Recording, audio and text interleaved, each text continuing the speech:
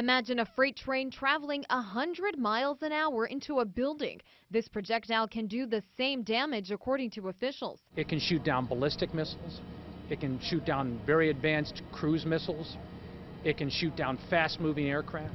It's extremely safe and it's extremely effective.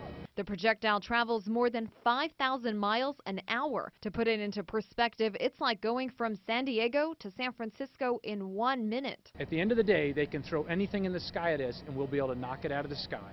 It's all a part of this new electromagnetic railgun. The Navy showed it off on Tuesday at the naval base in San Diego. The long-range weapon fires projectiles using electricity generated by the ship instead of gunpowder. The electromagnetic force then accelerates the missile to Mach 7.5, and it can go an estimated 50 to 100 nautical miles. It isn't expected to replace traditional missiles, but its cost is about a fraction of the money, at just $25,000 a pop. We want the American public to know now that we have a gun system that frankly will be so effective and so affordable that now our adversaries will know. They'll know before they even try to do something to our nation that they'll never win. The railgun is scheduled to go on board this new joint high-speed cargo ship for further testing in 2016 before it becomes operational in 2018.